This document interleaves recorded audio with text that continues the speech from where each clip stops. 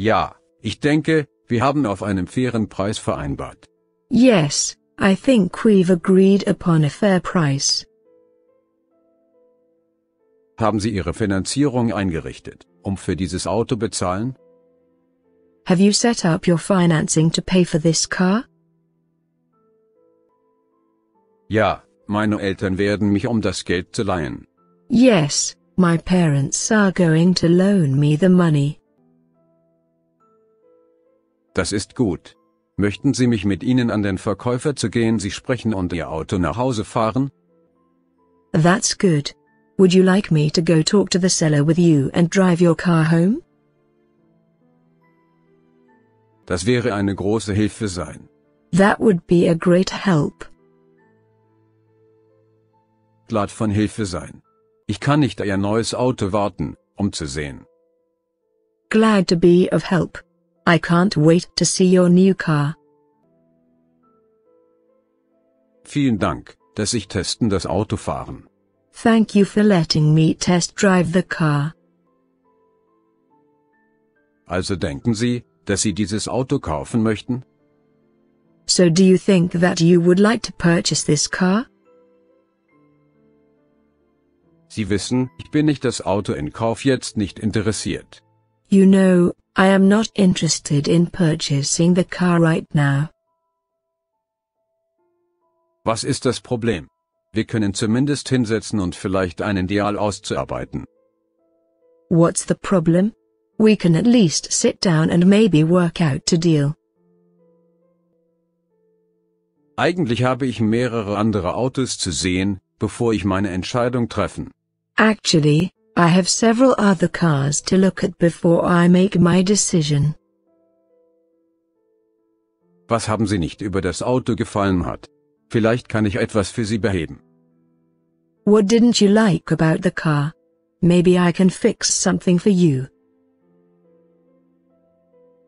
Es ist eine Kombination von Dingen, aber ich schätze Ihre Zeit. It is a combination of things, but I appreciate your time.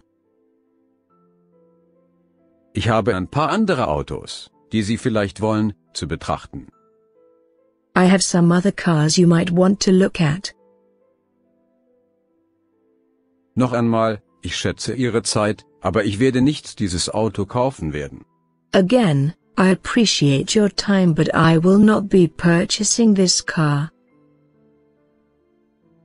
Rufen Sie mich an, wenn Sie Ihre Meinung ändern. Haben Sie einen guten Tag.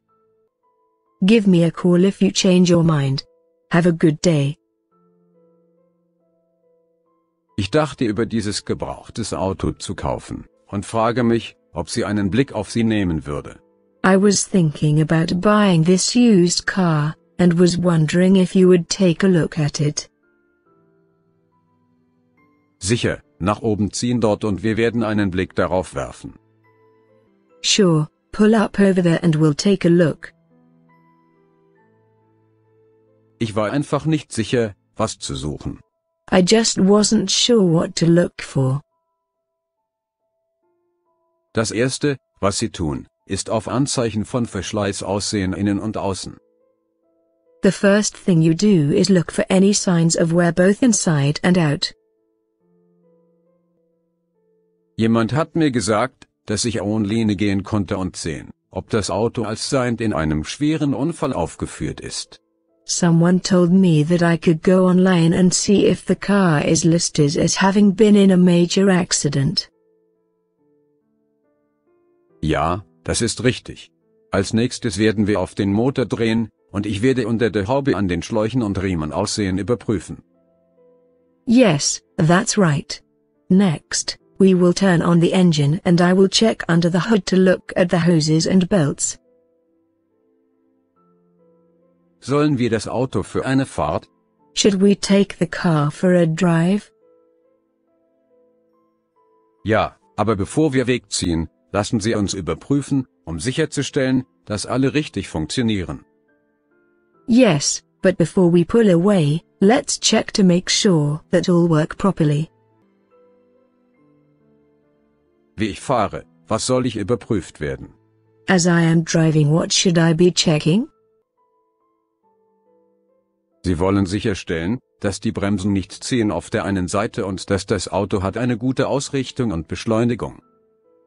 You want to make sure that the brakes don't pull to one side and that the car has good alignment and acceleration. Vielen Dank für Ihre Hilfe.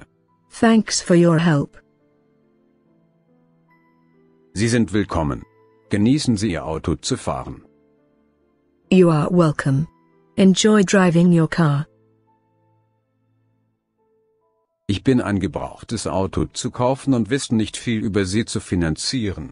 I am buying a used car and don't know much about financing it. Ich kann Ihnen helfen. Haben Sie eine Anzahlung haben? I can help you. Do you have a down payment?